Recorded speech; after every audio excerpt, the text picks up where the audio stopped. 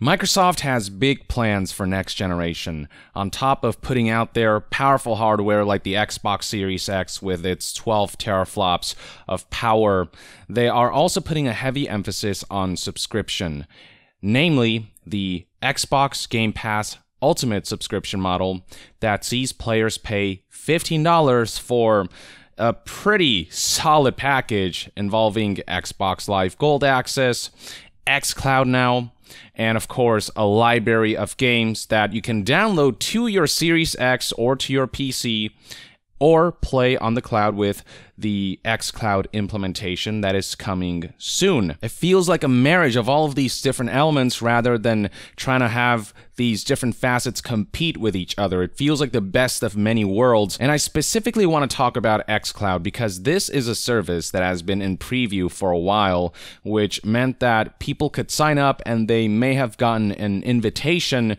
to preview this service and see how it worked for them and provide feedback. While all of that is ending, Xbox Game Pass Ultimate is now going public beta on September 15th, 2020. Anyone who has Xbox Game Pass Ultimate will have access to this service, and it puts Stadia in that much more danger of being irrelevant. So let's take a look at this blog post that Xbox published on their official website on August 4th, 2020. The headline reads, Xbox Game Pass Ultimate delivers 100+ games directly to your mobile device beginning September 15th. And here's sort of what they had to say about their vision for Project xCloud and their implementation of it. It reads right here, our vision for Project xCloud, Microsoft's cloud gaming technology, is to give you the opportunity to play the games you want with the people you want, anywhere you want. Since launching the public preview across North America, Europe, and in South Korea, you've shared stories about the unique ways you've played from the cloud while providing invaluable feedback that helped us improve the experience. Cloud gaming as part of Xbox Game Pass is the next major step in our ongoing vision to put you at the center of the experience, to give you more value from your games and membership, and to remove the barriers from play. Last month, we laid out our commitment to you and announced cloud gaming, powered by Project xCloud, will be a part of Xbox Game Pass Ultimate at no additional cost. Xbox Game Pass Ultimate always costs $15. It'll still cost $15, and now you have the added benefit of xCloud. The value only got better with the marriage of both local gaming hardware and cloud gaming. You don't have to choose one or the other. You've got both. The article continues, today we're excited to share more about what you can expect. Beginning September 15th, Xbox Game Pass Ultimate members can play more than 100 games from the cloud on their Android phone or tablet.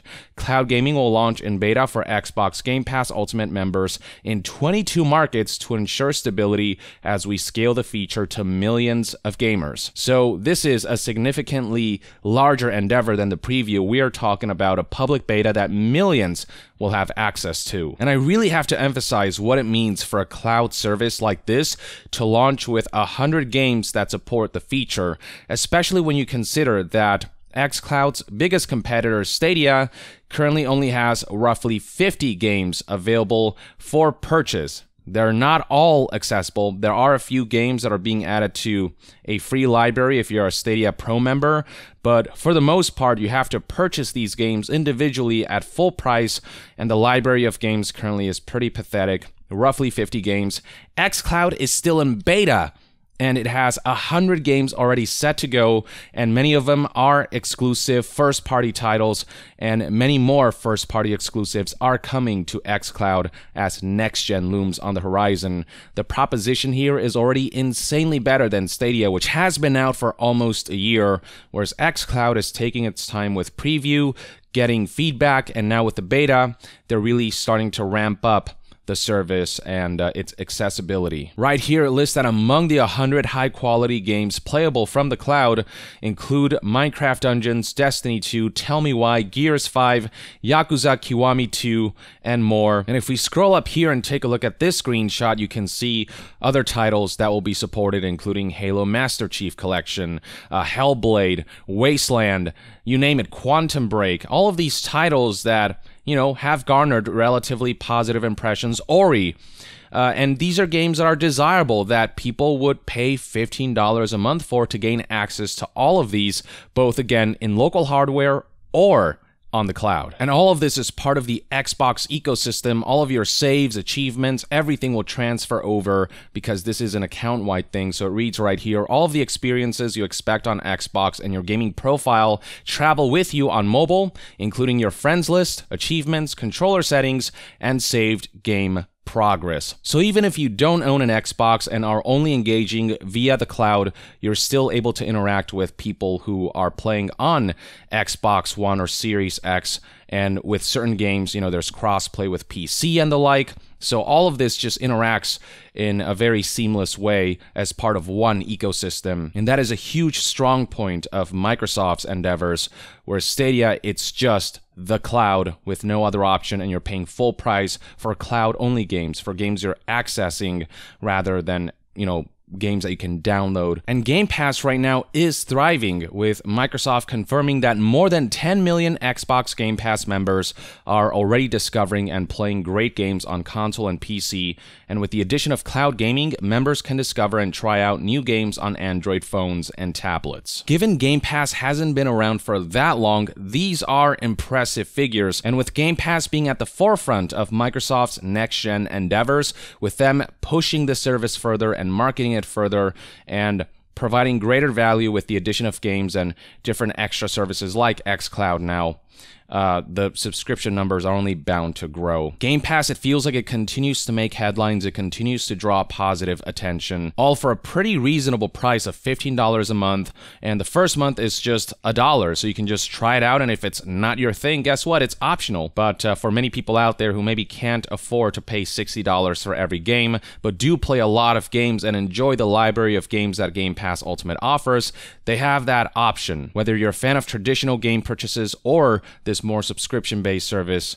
like, there's something here that everyone can partake in. And you can see right here, judging by the very positive likes to dislikes ratio on the YouTube video that highlights Xbox Game Pass Ultimate and how xCloud is coming to it on September 15th, yeah, people are loving this. And there are a lot of people who are conscious that Stadia exists and that xCloud poses a legitimate threat to the service, with comments like, imagine people who paid for Stadia watching this LOL, or they really had to just eviscerate Stadia in front of us like that. One of the most upvoted comments literally just says RIP Stadia.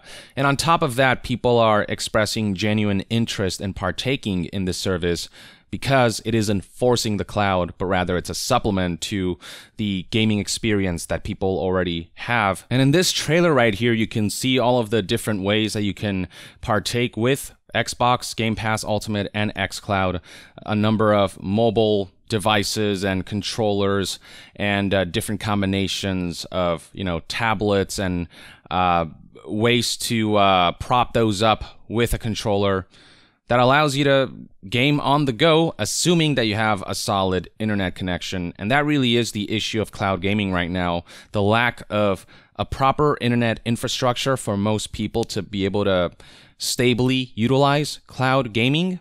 But again, the fact that this is an extra thing on top of everything else that Xbox already offers with more traditional forms of gaming is what makes this appealing. Whereas Stadia, because it's solely confined to the cloud, you have no choice but to live with all of the issues. If you have troubles with Stadia, your whole gaming experience on that platform is ruined. Whereas on Xbox, if, there's a scenario where cloud isn't working for you, guess what? You can still download games on PC and Xbox and enjoy them that way. Meanwhile, Stadia continues to struggle. While Google hasn't revealed official figures yet, you can see from Stadia's listing in the Google Play Store that it has recently surpassed 1 million installs, and this is an app that you do need in order to activate Stadia and in order to engage with this platform. So this gives you a good indication for how many people actually partook in Stadia, subscribed to it, or bought the Founders Edition.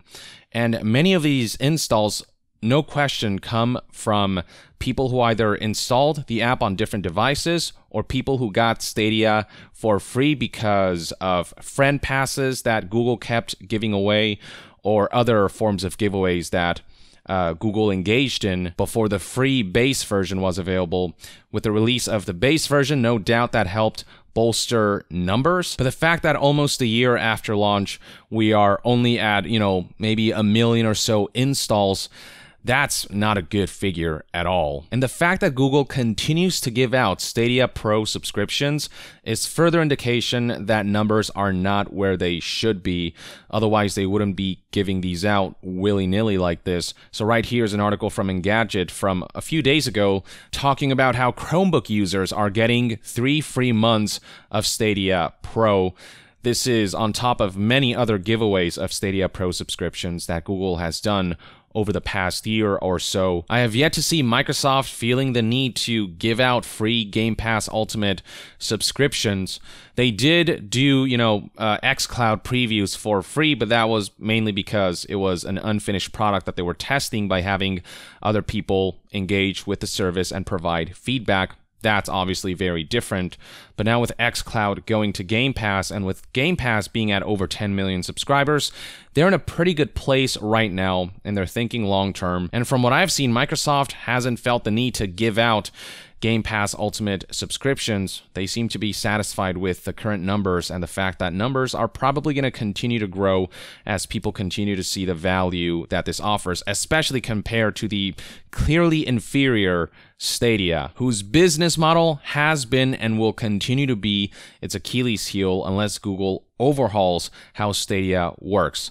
People having to pay full price for cloud-only games is simply ridiculous, especially when you've got Xbox now offering a true Netflix of games service. I honestly believe that if Stadia doesn't react quickly and really find a way to bolster their service by offering a better business model and actually offering some compelling first-party titles, they are as good as buried by this. Stadia's progress has just been so slow. The rollout of games has been painfully slow as well, whereas xCloud and Game Pass just seem to have this incredible momentum, both in terms of the positive PR, the games that they keep adding for it, and now with xCloud being open to the public as of September 15th, so a little over a month from now, I mean, that's going to take Game Pass to a whole new level. It's going to really take xCloud to a whole new stratosphere, and Stadia will struggle and lag behind. So yeah, that's my take on the current state of Game Pass and xCloud